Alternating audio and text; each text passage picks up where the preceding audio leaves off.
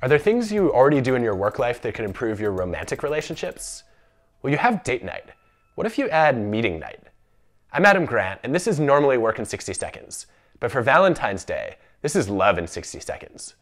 I actually think there's a lot we do at work that's relevant to our relationships.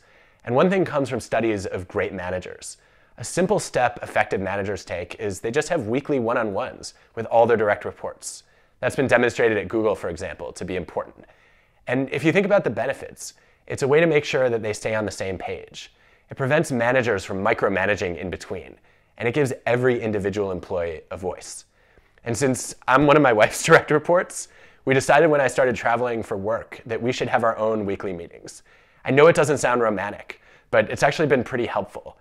Make sure nothing falls through the cracks while I'm on the road, and it prevents us from nagging each other. We ended up writing an article about it in my favorite source of research insight, Redbook magazine. And I was surprised to hear from hundreds of couples who swear by this in their own relationships. So Allison, do you want to talk about some of what you've learned from this? No. Are you sure? I'm just a videographer. All right, I'm putting this on the agenda for our next weekly meeting.